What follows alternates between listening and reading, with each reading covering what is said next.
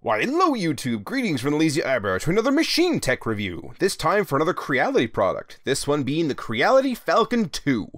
The Creality Falcon 2 doesn't fall under my usual additive manufacturing content, like filament printers, or resin printers. Manufacturing where you're adding material. No, the Falcon falls under subtractive manufacturing, where you buy your material and then you take away from it. That's the most basic description anyway, as today we're looking at a 40-watt diode laser engraver from Creality. Unboxing the Falcon 2 is really easy. It's literally just pop open the box and the machine is more or less ready to go. You pop on some feet, you put the laser head into its mount, plug in the air assist pump and the corresponding hosing, and you're good to go. Or at least you would be if you had somewhere to interface with the machine. Which, I mean, you've got these buttons, but that's kinda it. Yes, unlike its Ender siblings, the Falcon is your basic CNC laser cutter. However, that's not to say there's no user input on the machine. Most machines of this type you actually have to have constantly connected to your computer to run through unbundled software, whereas in this case, the Falcon does come with an SD card reader. It can only print whatever job was uploaded to it last, unlike the selectability of a 3D printer, so that's less than stellar, but on the plus side, allowing an SD card to be read at all has given them the opportunity to design in a frame button. This button will read your G-code from the card and then trace out the printer for your file so that you know exactly where to place your material for cutting. Neat! Other features of this particular machine include 6 points of safety, including anti-tilt detection, in case the machine happens to fall off your table, a 3-point alert system telling you whether or not there's air running to the head, or whether or not the lens needs a good clean, or if it's detecting fire, which we're dealing with 8 5-watt lasers focused onto a single point. It's bound to happen if we're not careful. So far in my experience, it will flash red if it starts to detect a possible fire, but since nothing has caught flame yet, it hasn't stopped. I'm told it will if there's an actual fire detected, but either way, it's nice to be given that visual warning that it may be happening soon just to keep an eye on it. If it does though, the machine has a built-in emergency stop to completely kill power instead of fumbling for a switch, which is super appreciated, as well as a keyed-out lock system to prevent unauthorized use. That is also super appreciated. So, with all the technical bits out of the way, a good question might be, what does a laser engraver actually do? Or, more accurately in my case, my question was when I received the machine, what can I do with it? No, a lot of things apparently. I still haven't fully explored the full capabilities of this machine, but I certainly intend to. So far I've found its best use is working with wood, and they went ahead and included several test pieces of balsa wood so that I could experiment with it. Experiments like engraving this picture with my girls just before we boarded a train earlier this year, and then subsequently cut that out.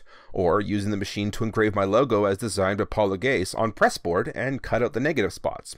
For future reference, I don't recommend using this particular material. It created more soot than anything, but I will admit the result is kinda cool. I made these little cat cutouts for my daughters, and they love playing with them. To cut them out took like 50 seconds, so if I really wanted to, I could cut out a whole fleet of these cats and turn them into crazy wooden cat ladies who own too many for their own good. The possibilities are endless. The documentation for this machine also says that it can cut black acrylic as well as 1/16 inch stainless steel. I haven't tried that yet, as samples of that material weren't included, but I am eager to try, at the very least, the stainless steel for an upcoming project, as well as their other advertised use, that being varying the intensity of the beam to discolor the metal to specified colors. If I ever get to do something like that with it, I'll definitely be making a follow-up video for this machine. However, 2D objects aren't the only thing that this thing can do. Using Creality's rotary tool, we can also engrave cylindrical objects, which sounds great on paper. However, getting this thing set up wasn't as clear-cut and dry as running the machine outright was.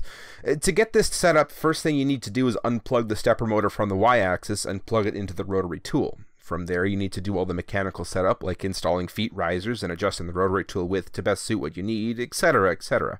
In my case, I was engraving glass, so I also needed to prep the surface to be able to accept the diode laser, which for this I used cheap acrylic paint.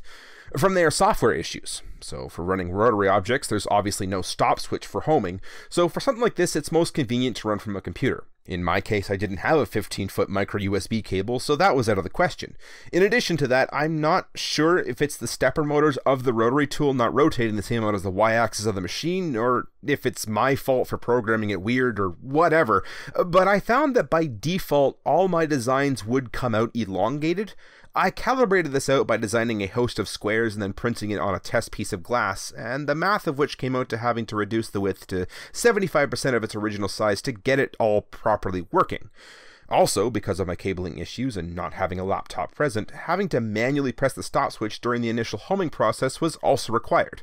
After a few runs, I got the rhythm of it pretty good, and it was no longer an issue. This last part isn't a fault of the machine in any way, as it's super recommended again that you tether it to your computer to do your rotary tool. I'm just outlining a quick workaround. Anyway, with all that figured out, it actually produced some nice results, and I was able to engrave some wine glasses for a relative of mine in her wedding, so that's pretty handy. Now, a major thing about what this machine is actually doing is using its laser to physically burn away material. As you can imagine, doing something like that would cause a lot of smoke, and with smoke comes fumes. So Creality offers an add-on to sort of deal with that. This is the enclosure they included as well. It goes together with fiberglass rods and plastic joiners with a canvas that zips together over top, and for all intents and purposes, it's pretty good. It's not 100% airtight at the bottom, but then again, you don't exactly need it to be, because the air has to come from somewhere. It also features pockets for tools, Velcro flaps for exhaust ports, and rubber entry ports to run cables, in addition to a zip-up orange shielding viewing area to be able to monitor it all, which is pretty nice.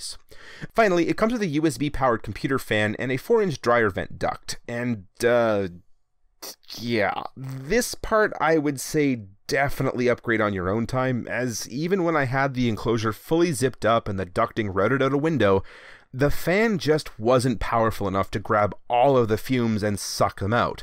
Thankfully, I already have 6-inch ducting at home, as well as an exhaust fan for that when running my resin printer for the last year and a half, so I'm already set up in that regard. All I need to do is print a 4-inch to 6-inch dryer duct adapter and connect that to a window, and I should be ready to go. And if anything, having 2 fans that both run out the window should only increase the ventilation power, so there we go. And as an added bonus, I was able to cut some 1/2-inch plywood and make a ventilation adapter for my window, which, given I don't have a table saw readily at my disposal, it was really nice to have something that perfectly cut straight lines, and definitely an upgrade from the cardboard and 3D printed parts I was using before for the resin printers. So anyway, that was the Falcon 2. I feel like I've only scratched the surface of what I can do with this machine, as for the most part, aside from cutting out parts to augment this machine, I've only used it so far for decorative purposes, and my main concern is seeing what this can do for me in a practical sense, but that's probably going to have to wait for a follow-up video after I have some more experience with this machine. This has been the Lazy Eyebrow.